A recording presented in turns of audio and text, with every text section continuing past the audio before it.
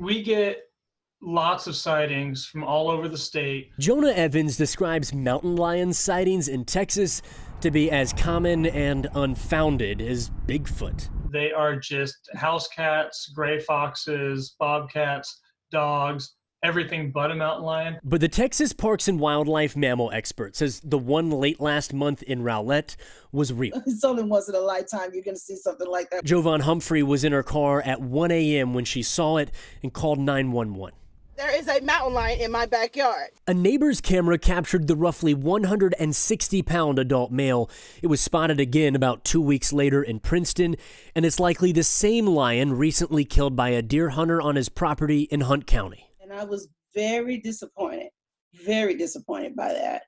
I'm still in shock. From a wildlife biologist perspective, it would have been neat to see this thing kind of continue on its path up north.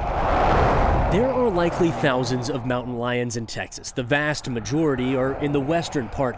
In 2018, a high schooler driving hit one near Mineral Wells. But besides that, there hasn't been a sighting in the Metroplex in decades. In most of the state, seeking out a mountain lion is not a worthwhile endeavor.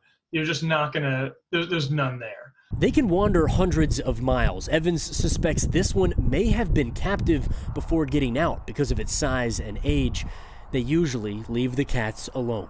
My hopes was that it would be at least trapped and brought to a safe place. In Hunt County, I'm William Joy.